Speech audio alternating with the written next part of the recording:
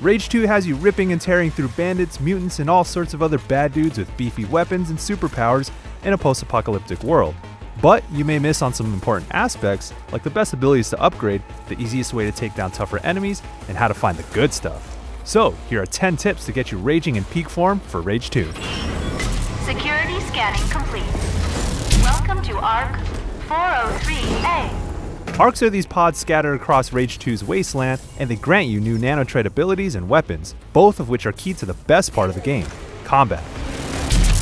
You'll get 4 arcs marked on your map at the outset, but you'll have to uncover the locations of the rest on your own.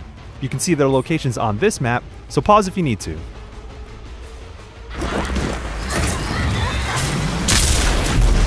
Slam is the most effective and satisfying nanotrite in the game. At first, it works as a simple ground pound that does area of effect damage and splatters enemies you land on for a direct hit. But as you upgrade it, Slam can pull enemies towards the center of your target area and do even more damage. This is one of the best ways to eliminate a crowd. Straight up, Rage 2 has one of the best shotguns in video games. Its impactful feel is matched by the amount of havoc it wreaks on your enemies, and although it's not the most flashy gun in your arsenal, it's certainly the most functional. Upgrading your shotgun will help you tear through armored foes more efficiently and reload much faster. The vehicle controls and the twisty roads of the wasteland make getting around a bit of a pain, so once you're able to spawn in the Icarus gyrocopter in the vehicles menu, there's no looking back. It's the most efficient way to get places, especially when you're trying to knock out side quests or want to get across the map fast. Plus you get nice scenic views of the larger landscape, which is nice. Remembering to dash will save you in many situations, especially in fights against huge mutants that can rush you quickly, or sentries with devastating laser beams. You only start with a single dash on a short cooldown, but you can upgrade it to have a faster recovery time and be able to dash twice at a time. Cyber Crushers are one of the few boss-type enemies in Rage 2, and it takes a bit more than just a bunch of bullets to take them down. The best approach is to launch a well-placed rocket to their chest to get them to expose their Feltrite tanks, then use your assault rifle to destroy those tanks.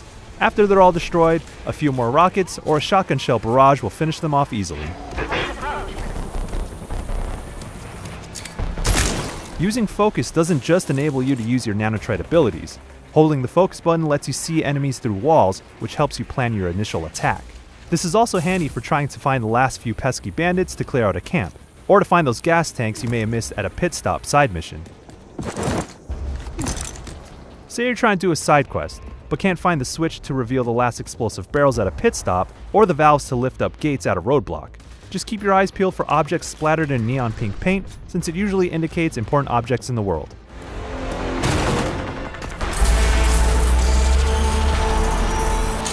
This one's for the completionists out there.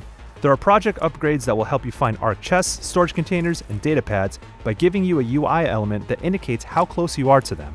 Since each side quest isn't truly complete until you've found all of these in the corresponding area, this project perk will help ease the tedium of searching for them.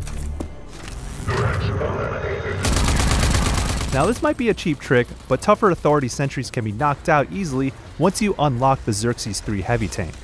Sentries retract to a defensive mode when you enter the tank, but since it takes them a few seconds to do that, you have a window to hit them with a few shots. Simply pop in and out of the tank to catch them when they're vulnerable, while also avoiding their attacks altogether. So those are a few of our basic tips to get you raging in Rage 2. If you have any yourself, leave them in the comments. Thanks for watching.